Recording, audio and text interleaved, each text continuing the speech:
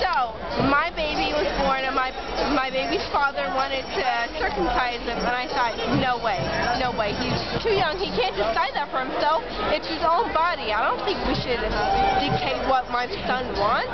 If he wants that so bad, when he goes, he can decide it for himself, but it's not right. I don't think we should decide what our babies want for their own bodies. It's not right. How did you become aware that it was even an issue for you to make a decision? Personally, I think it's an unnecessary surgery. I don't think we should do that.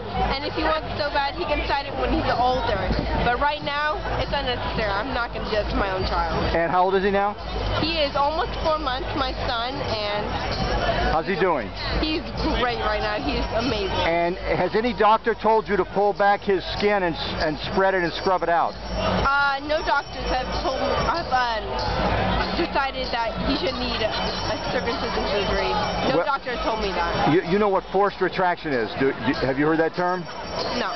There are doctors who will take the skin of his foreskin and they will yank it back and they will tell you to wash underneath it, and that causes the problems that they then tell you he has to be circumcised to cure.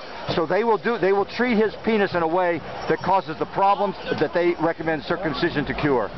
So be careful. Don't wash him just the way you would wash a baby girl. Just sprinkle or pour water over him. You don't need to get in there and pull anything apart or spread it or scrub it or anything.